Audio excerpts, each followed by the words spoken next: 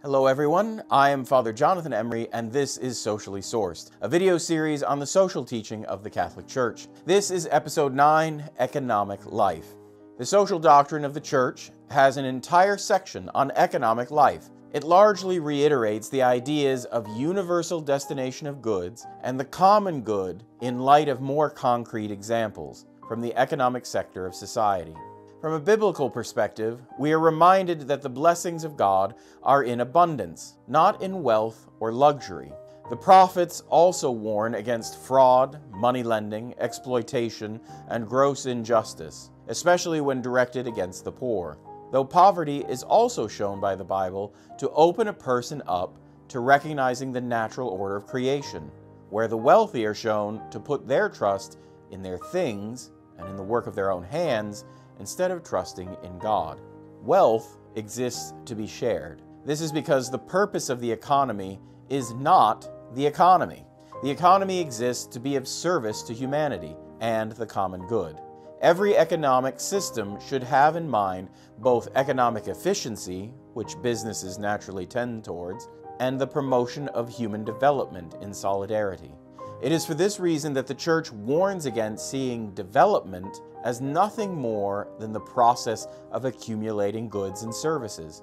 In fact, excessive accumulation of material goods easily makes people slaves of their possessions and of instant gratification.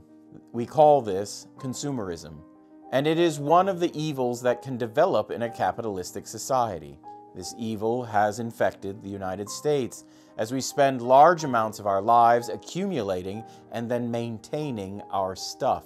Think of how much simpler and cheaper life would be if our homes were smaller, if we had less trinkets, if we had fewer or even no cars.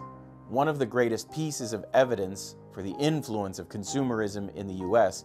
is Thanksgiving weekend, as every year we gather with family and friends to share a meal and be thankful for our blessings, followed immediately by the giant greed fest that is Black Friday.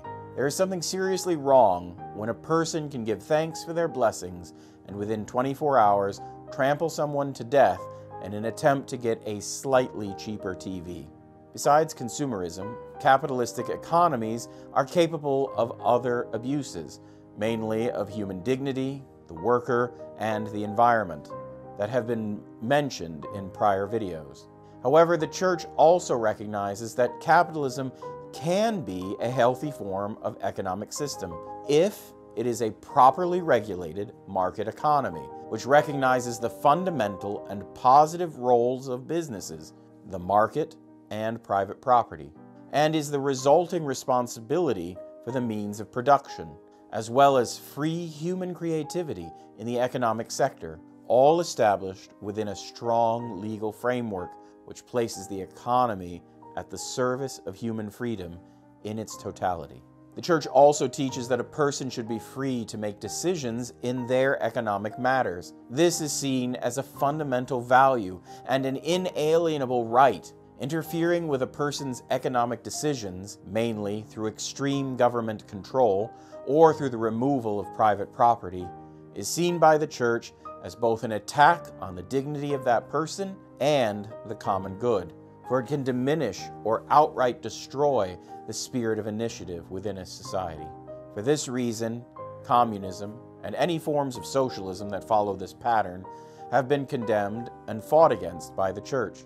As St. John Paul II said, the state has the moral obligation to enforce strict limitations only in cases of incompatibility between the pursuit of common good and the type of economic activity proposed or the way it is undertaken. Disturbingly, it is not usually discussed how communism, along with some forms of socialism, is actually an extreme form of the worst parts of capitalism. For in capitalism, the economy is largely controlled or manipulated by business leaders and government officials. These two groups are both quite powerful and can keep one another in check, preventing any one group from assuming total power. However, in communism, the government becomes the business leaders, leaving one very powerful group that can do whatever it wants. This makes it less surprising that wealthy and powerful individuals would be advocating for communistic ideals, which seems to go against what they would want. Join us next week for the final episode, The Political Community. God bless.